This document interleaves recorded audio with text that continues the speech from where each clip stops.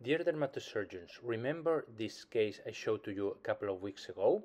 That was clinically a skin horn, and probably in its base there was squamous cell carcinoma. That's why I scheduled that patient for surgery, and today I'm going to show you that surgery.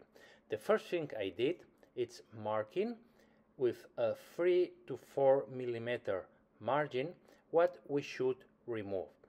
Pay attention that I situated the scar alongside the helix.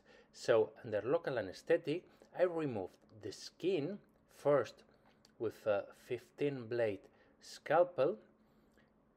Just see here how I am using the scalpel, and I cut all the way skin plus cartilage. After that, I took my scissors plus the forceps and I placed the tip of the scissor, pay attention here and look, under beneath the cartilage.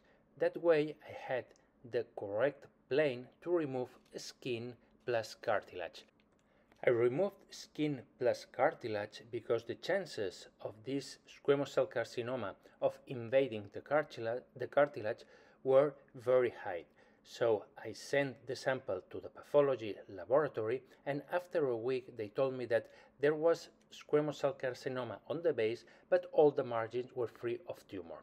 Here you can see the immediate result. I stitched with Ethilon 40, and as you can see, I situated the wound alongside the helix.